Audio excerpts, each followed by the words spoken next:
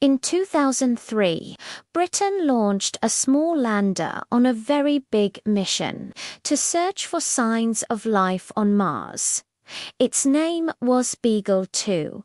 It hitched a ride aboard the European Space Agency's Mars Express, scheduled to touch down on Christmas Day.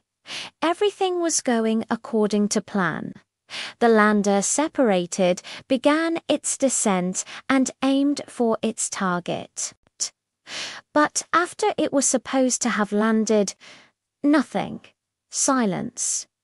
Beagle 2 never called home. For 12 long years, scientists feared it had crashed or burned up on entry. It became one of space exploration's greatest mysteries. Then, in 2015, a NASA orbiter spotted something shiny on the Martian surface. It was Beagle 2. It had landed perfectly.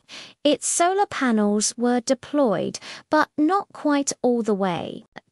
Just one last panel failed to open, blocking the antenna and silencing it forever.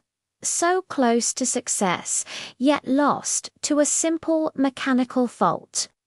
Beagle 2 proved Britain could reach Mars, even if the world only found out years too late.